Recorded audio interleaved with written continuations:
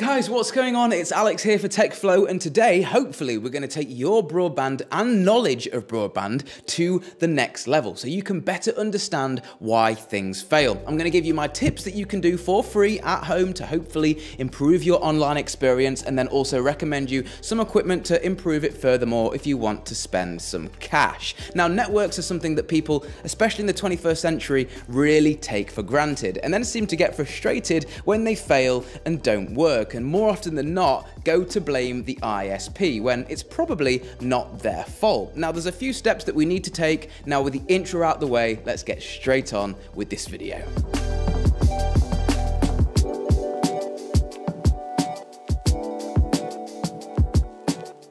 Okay, so welcome to my kitchen. Like I've mentioned, I've got some free tips for you guys to do at home to hopefully improve your networking experience. But if you're still having issues, we're also going to check out some bits of kit behind me later on that you can buy to hopefully improve the experience furthermore. But before we start any of this, it's really important that we get some baseline figures to base all of our testing off. And to get them, it's going to be really important that we are hardwired to our network. So as you can see here, this is a typical setup in the UK. I've got the internet coming in here, going straight into this BT router. This is giving off Wi-Fi, so we could connect to this with our phones. But what I'm going to do is take this patch cable here, plug it into the back of this router here, and then I'm also going to take this Ethernet to USB-C adapter, plug it in here, so then I can plug this straight here into my iPad. Now, you may have an Ethernet cable or port on your computer and you can plug straight in there absolutely fine. Now, next, what you need to do, and this bit's really important, you need to make sure nothing else is using your network, because we need to get the speeds that are coming into the house. So if you've got other wired devices plugged into the back of the router,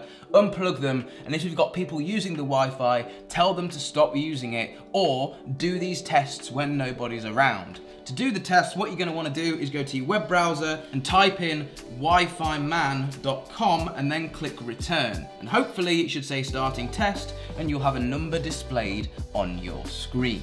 Now, connecting to your network with a cable like we have here to do these tests is the best way to connect to your network. The best, full stop. As you can see, I got 305 meg down and 48 megabits up. That's absolutely great, but that can quickly turn to absolutely nothing if things aren't set up correctly. So to recap, in short, if you've got less than about 40 to 50 megabytes on the download, then we can move on to step number 2. If you have less than that, well, you may want to look at changing your internet provider, look at what's in the area and who can maybe offer you some higher speeds. And if you can't get higher speeds in your area, well, maybe you'd like a word from our sponsor. Huge thanks to Smarty for sponsoring this video, and while we're improving your home broadband, we may as well improve your mobile broadband too. Alex, how are we gonna do that? The first thing is get out of all those pesky contracts that you're in. The second thing is pay less. And the third thing is get more. And Smarty aim to do all of that. Let's explain with a list. Okay, so for £12, you're gonna get completely unlimited calls, completely unlimited texts, 50 gigabytes of mobile data on the 4G and 3G network, which has no speed caps on it whatsoever. And all of this for just £12 a month. Oh, and I forgot the best bit. With this, no contracts. You cancel whenever you want. The only catch is, if you want to get hold of this awesome deal, you have to do so with my link in the description, and do it before the 8th of April, because that is when this is coming to a close. Like I said, 50 gig of data on the 4G network, unlimited calls, unlimited texts, no contract. Go on, use our link down there below and sort out your mobile network too. Huge shout out to Smarty for sponsoring this video. And back to the network improvements. Okay, so I've moved a couple meters away from the table over there where the BT router is, and I'm connected to the BT router's single SSID, which is the name that it gives off that you select in the Wi-Fi settings. And now if we're going to do the same thing, go back to Wi-Fi Man, hit return, we'll hopefully see some really slow speeds. Yeah, as you can see, we're pulling literally about 20 meg and the router is sat a stone's throw away. So why is that? Now, most routers nowadays anyway give off 2 bands, and for the sake of it, we'll call them the 2 GHz band and the 5 GHz band. And all you really need to know is that the 2 GHz band is really slow, but has a decent range, whereas the 5 GHz band is really fast, but has a really short range. And now how do you know whether you're connected to the 2 or the 5? Well, with this BT router, you don't. If I go into the settings, as you can see, we've just got one network right here, BT 8J-AF5Q. We have no idea whether we're connected to 2.4 or 5. To change it, we're going to need to get a few bits from our router. Now these are usually on the bottom or on the back of the router on a printed card, sometimes removable like it is on this router here, and what we're trying to find is an IP address and an admin password, and the admin password is sometimes different to the wireless password. The IP address is 192.168.1.254, so we're going to go ahead and pipe that into our web browser. Now all of this will look completely different depending on the router that you have, but just know that the premise is the same. Once you're on the display page of your router, you're going to want to go ahead and log in. On this BT router, to log in, I actually have to go into the advanced settings and then click on wireless, and then it's going to ask me for the password, which I'll type in off of this. Now because this router was provided free with my broadband service, it's absolutely dog shit, and it won't let me separate the 2.4 and 5 gigahertz bands. The only way I can get access to that 5 gigahertz band alone is by completely disabling the 2.4. Now you can do this, but what you should note is that some devices only work on 2.4 gigahertz. Most phones and tablets and iPads and laptops are fine on 5, but things like smart bulbs, for example, will only work on 2.4. So that's just something to bear in mind. Okay, so back on the sofa to redo our tests. Now, hopefully you've managed to separate the 2.4 and the 5 with a separate name so you can make sure that you are connected to your 5 gigahertz network. Or you're like me, where you've had to completely disable 2.4. Nevertheless, as you can see on the iPad, we are connected to the 123 network, which is coming from the BT router on the 5 gigahertz network. So if we now go to Safari, go back to Wi-Fi Man and do our speed, as you can see, 280 meg, just like that.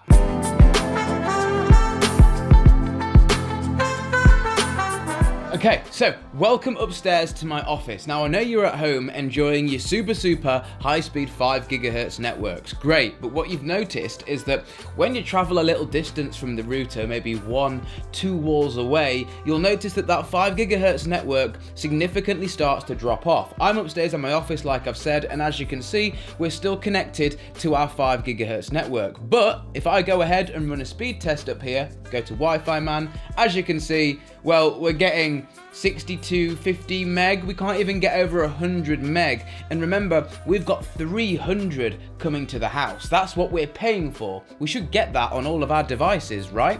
Well, there's two things you can do here. The first one is router positioning. The second one, unfortunately, now this is where you're gonna have to start spending some money. You need to add some access points. Now we just got a result of 51.6 with the router sat down here on the floor in the comms cupboard where the internet comes into this house. Now simply what I'm gonna do is take this and move it up here and just leave it up there.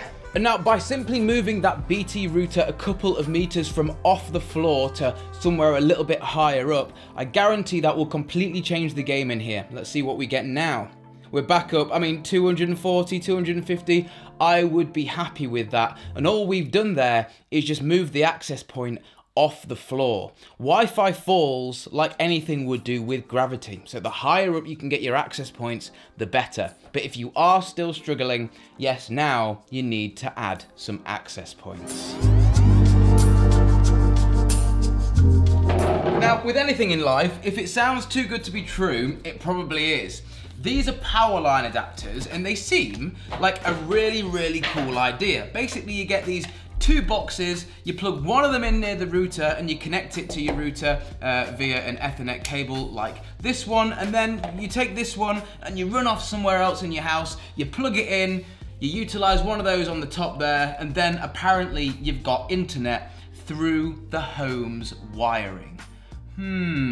So what we're going to go ahead and do here is plug this power line adapter into the wall, and then we're going to take an Ethernet cable into the top of the power line, and then the other end of it is going to go into our router here. Okay, perfect. And now, technically, we can go somewhere else in the house, plug this one in, plug in a patch cable, Okay, so I've tried absolutely everything to try and get these power line adapters to work. I've factory reset them, I've tried to pair them, and they just won't find each other in my house. Really strange, because my house is a new build, so you'd think the electrical wiring in this house would be half decent, but these things just won't even connect to each other at all.